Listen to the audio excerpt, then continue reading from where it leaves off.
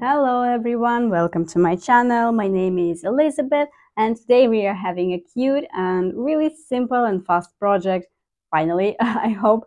And it will be our own hole reinforcements that we will use on the tags, for example, or wherever we make holes and want to reinforce them a little bit. So this is like a prototype, and as you can see, I am already having a shortage of these little cutie hole reinforcements. So that is why I want to make some more and take you along with me. What do we need for this project?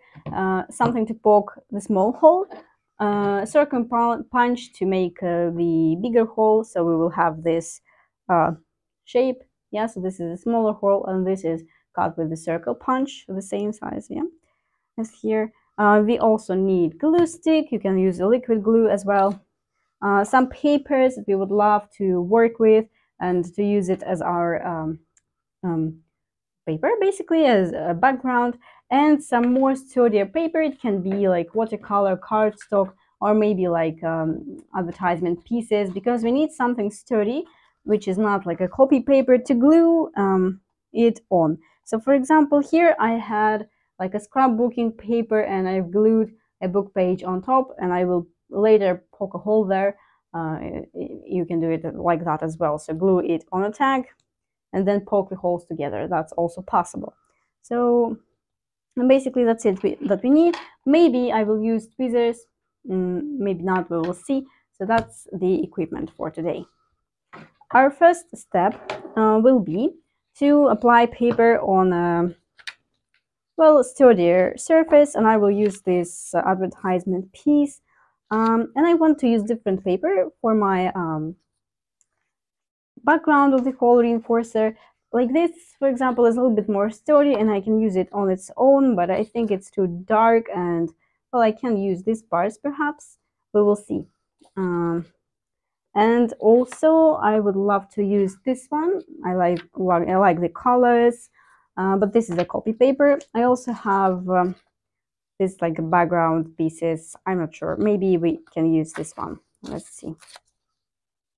So these are my paintings and I just use some parts of it. So this I can also use a book page. It's quite sturdy because it's glued together too, and it's fine. Also my painting, I have this interesting book page with like stenciling and spraying. We can also use that. Have this like printable on a copy paper, and let's see, I think that's enough. Yeah, enough for now. So especially because we have such a small piece. So what do we need to do is just glue the pieces that we want on sturdier paper. This is quite sturdy as itself, but I will reinforce it anyway. So what parts do we want here? I like this purple part, but I don't want to lose the 12. So let's take this, put it here, put this aside. I would love to use this one. It will be like here. Also this one. This I think I will not use. And I want something from here, maybe this part. So we will have like a neutral reinforcements, reinforcers, I don't know how to call them correctly, and like a little bit of colorful ones. Yeah, so now let's glue them on with just a regular glue stick. I will use a glue page for that as well. So let's disassemble everything and just apply the glue on top. It's a little bit glossy page, so maybe a layer of more stronger glue won't harm. I think it would be nice. But let's try it this way first. Maybe the glue stick will work just fine. Okay, so let's see. Let's apply more glue. So this is just to make the reinforcer sturdy, and because we don't need the back to look beautiful, we can use whatever paper we want. Fabulous. Then let's do this one. And I leave a little bit of space in between. Okay. So let me know, guys, in the comments if you've made your own hole reinforcers, because it's really simple and yet requires not a lot of tools. And this way you will have the reinforcers in whatever color you want, in whatever like style you want. You can also use like a stamping and any like techniques you like. So it will be really, really unique in this way, not like the bot reinforcements. Of course, we can also use like a dies and the same papers, but with dies, it's a little bit more complicated because you need to cut this with a die form one by one. So you put one die and run it over numerous times to get a lot of the reinforcers, right? Okay, let's see this one here. It doesn't really matter where we place things, we will cut them anyway. So yeah, we also need scissors perhaps. All right, have a lot of glue everywhere because I'm not really precise with what I'm gluing and what I'm not gluing. So getting rid of excess here. Fabulous. So in this way, I won't have a lot, right? But I will still have enough reinforcers for me to work on because I don't have a lot of tags tags in my projects. And yeah, we only need one for each tag, so it's enough for me for some time. And whenever I will need them again, I will do it the same way. So that's what I like about it. I think my previous hole reinforcers, like I had them for maybe a few months and I still haven't run out of them. So it's quite a lot of hole reinforcers. Okay, getting rid of the white edge, and maybe let's take like a small portion of this paper, like that, perhaps. Glue it here now. Right. Flying glue stick. Okay. Great. We can also ink each individual hole reinforcer, or you can ink it later on when you work with them. Depends on what you like most. So now let's quickly cut them out. I'm using my bad glue, my bad scissors because we have a lot of glue going on here. I cut them to kind of be able to get to them with my circle punch because this paper is big and so we cannot go to each place. In this case, we will see if this will be even okay for my circle punch. If not, we will have to think how to work on that. So I'm finally using this advertisement piece. I wanted to use it for a long time, but like wasn't able to. Couldn't find a project for that. Okay, so let's start by this one. So what I like to do first is to poke the holes with my hole punch, the small holes, not the big ones, because in case of the big ones, it will be hard to find the center to poke the small hole. So I like to work with first small hole and then big hole. This way it's just easier. But you need to consider how much space you need for a bigger punch. So we will see if we will be able to punch it in an okay way. So this is put as far as I can. I think it will be all right this way. Okay, making the hole. And also making the hole. Will I be able to fit one more? Let's try. Maybe we will be able to. Okay. So let's see what we have. If this is too far, I will just cut it. Yeah, so this is a bit too far, so I'm cutting this out and checking. Yeah, so now we just need to find the center. Basically, I'm just eyeballing. As I have said, you can also just punch it like without the middle hole, and you can punch the middle hole later when you apply this circle on a project. So it's also available, also a possible option. if you were struggling with finding the center and such. I have like a bigger hole for my hole punch, like a bigger hole than the middle one, but I cannot get to this paper like that, so it's kind of annoying, and I just, okay, it's fine with the smaller hole, because I usually use the same hole punch for my projects, so it's fine. Here it's not really centered, but I don't care too much. Yeah. So this will be a beautiful scrap, I would say, especially if we cut this one. I like to use this in my scrap stash. Okay, so now let's do the same with other papers. Will we be able to? I think we will be. So punching some holes. Probably too far, that's okay. Alrighty, and the same here. A little bit too far. Now let's check. Yeah, I think that's fine. So punching, and it flies everywhere. Usually with this circle punch, we have this like a tray for the paper, but in order to see what you're doing, you need to get rid of this tray, just put it aside, and I never put it back because I don't really need it. Paper flies everywhere, but I don't really bother about it. Alrighty, so this is done. We will be able to fit a few more in here, perhaps. Yeah, I think we will be. So let's, it will be hard to eyeball it. Let's try. Somewhere here, perhaps. If it's not in the middle, it's fine. I think I can live with it.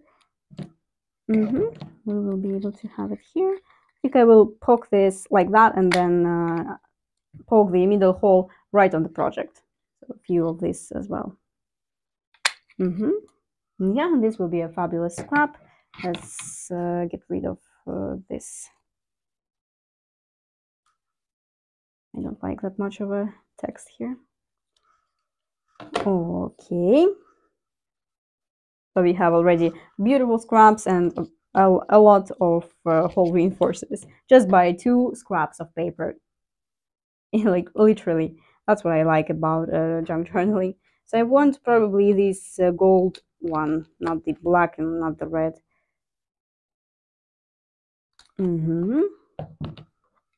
So let's see. Just a little bit here. Okay, great.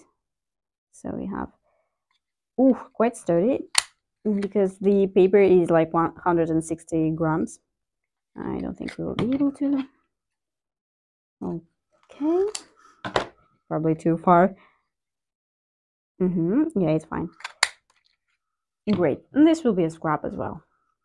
So that's that. Let's just do it this way from the start. So I really want this video to be shorter one and a really like useful project, not just things that will lay around us for too long. This is a really useful one. So that's what I like about it. So let's say this here, this here, and I also don't mind this. Maybe even this will work as well. Yeah, probably too far. Oh, actually no, not that far. Also quite sturdy, flying around. Quite colorful ones, I like it. Let's try from here. Ah, my cat wants to interact with me. What's up, kitty? You want on my lap? Let's go. Let's go on my lap. So what's going on here? You can't see her. She's quite far from me. Let's go show her. Hello, hello, kitty. Yeah, she doesn't usually sit on my lap, but when she does, I'm quite happy. So I don't really want to tell her to leave. She is interested in my microphone. Oh, you little cutie. He wants some time, some quality time, of course. Yeah, sorry guys. Okay. Now she's just sitting here watching what I'm doing. Okay. Yeah. Oh, so interesting. Something flying around.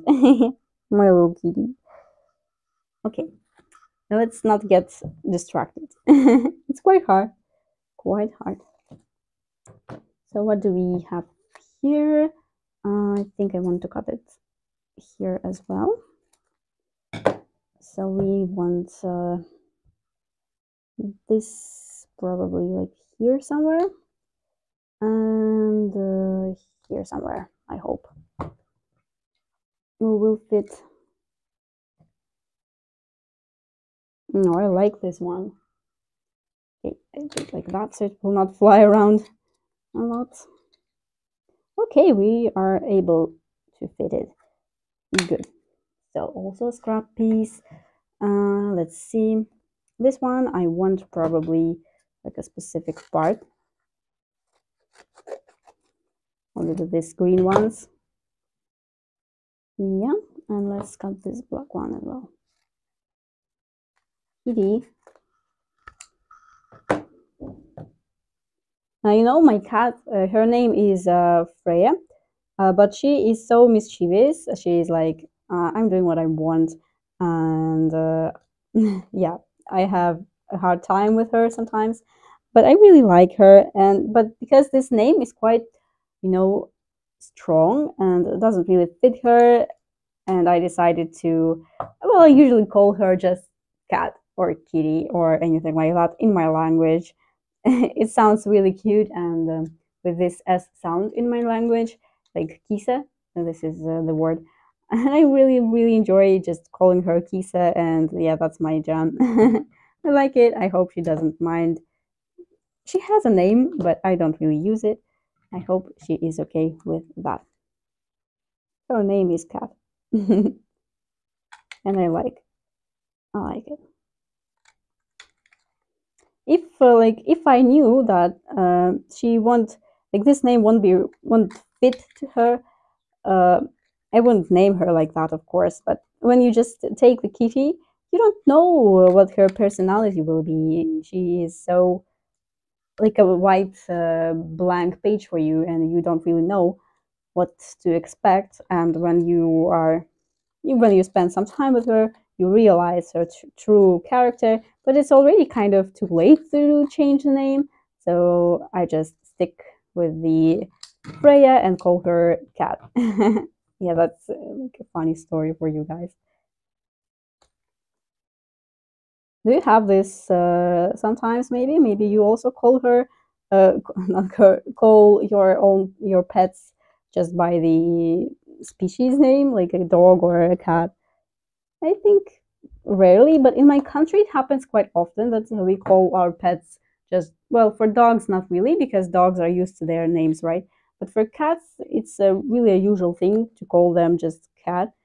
Well, in my language it sounds better than just cat, but still, I think most of people tend to use just regular names.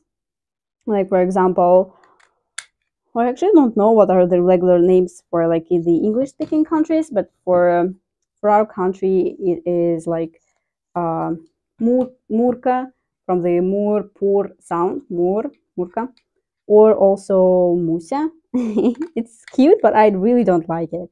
But these are really all the time names for the cats. And yeah, if you don't want to think too much about the name of your cat, call her Murka. Or we also name our orange cats Peach or Peachy. Well, I think that's the same for you because of the like fur color.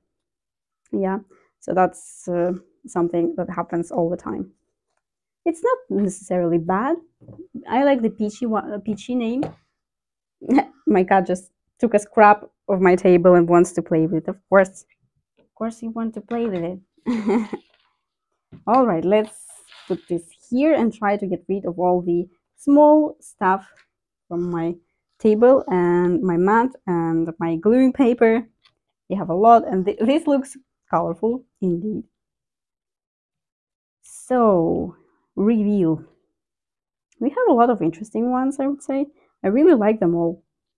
It depends on the paper you have chosen, but I'm pretty sure you will initially choose the paper you like, and in this way you will like the whole reinforcers. So as you can see, compared to the prototype, these holes are smaller, but this is the device I usually use to poke my holes, so that's actually okay. It will be the size of the hole. Like with this one, I will have this hole bigger than the hole I will make. So if this will be on a page or on a tag, I will have this around this much paper showing through this hole reinforcer. That's why I don't really tend to use it anymore. Okay, so this is a ready project, quite fast one, right? And we have a lot of beautiful scraps. I really enjoy using them in collages. That's really fabulous. So just try it out. You'll see that it's really beautiful. Can we maybe fit one here? Let's try it out. Or maybe I will poke the whole pocket like that. Yeah. So we'll use it later. Yeah, great. I really liked it. It's so short and yet so pleasing, and still you do something creative, and you are pleased with that, and you're relaxed. And this is all what we want, right? To be relaxed when we are doing some hobbies. So yeah, that's it. Thank you for your attention, guys. Let me quickly show them to you, maybe a little bit closer. I really like this one with the bricks. Looks cool. Also, like gold ones. Well, they were gold initially. Yeah, so from my painting, looking quite neutral. We also have some colorful ones, which we can use in the colorful projects. Some are muted, some are a little bit more colorful. Yeah, so these are quite colorful. These are a little bit more muted, but still quite a beautiful paper. Okay. We also have some book pages. I will show this to you. These were just stenciled and sprayed. So I sprayed through the stencil like a mica stencil, mica spray. Focus, please. Yeah, so that's that with this gold sheen to it. And we have some like book pages. I will also ink them, and they will look similar to this one. Yeah, so here we have a little bit of an inked edge, but you can also do it before the project itself.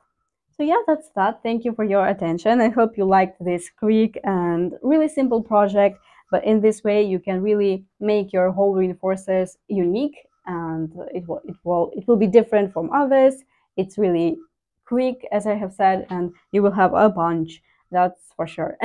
It will last me for months, maybe even more. Oh, if you make tags on a daily basis, perhaps you will finish it sooner, but if not, that's really a big amount, and it really depends on how much paper you use. So if I will put more paper, I can do more. I can even cut through here as well. Yeah, so even more of the whole reinforcers. So yeah, thank you for your attention, guys. I hope to see you soon in my next video. I'm not yet sure what I will do there. So if you like the video, please put a thumbs up, share this video with your friends, and I will see you in my next video. Bye bye. Hello again, guys. I just wanted to show you the example on how we can use it. So this is the whole reinforcer from my previous like a batch. And yeah, that's how I use it. I just put it on the tag and poke the hole.